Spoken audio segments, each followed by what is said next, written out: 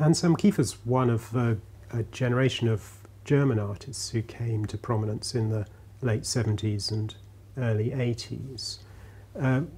He was associated with a response, an echo of Expressionism in some respects, but actually his work was always more than that, and particularly politically engaged in the ways in which it addressed the problems of what was then a divided Germany and how that could be could face up to its very difficult history.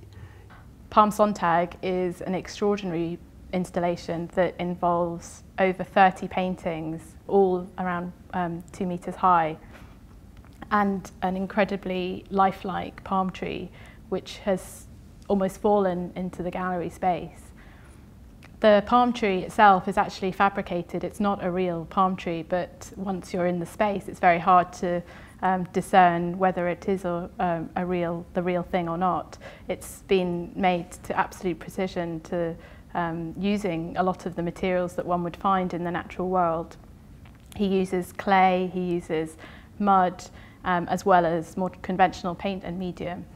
And the build-up of layers on the palm tree allows us to have this incredibly lifelike image of the texture and quality of the bark of the tree. That moment between kind of glory and suffering is what Anselm Kiefer is, I think, interested in his work. The sense of decay and the sense of the material being decayed. I think Kiefer likes to keep his works a little bit open in their associations, although he's made it very plain that by calling it Palmsonntag, Palm Sunday, that this is a work that somehow responds to the Easter story in the Christian story. So he's searching through the imagery that that story evokes, and obviously the way in which the palm fronds are placed during Christ's entry into Jerusalem the week before Easter is the trigger.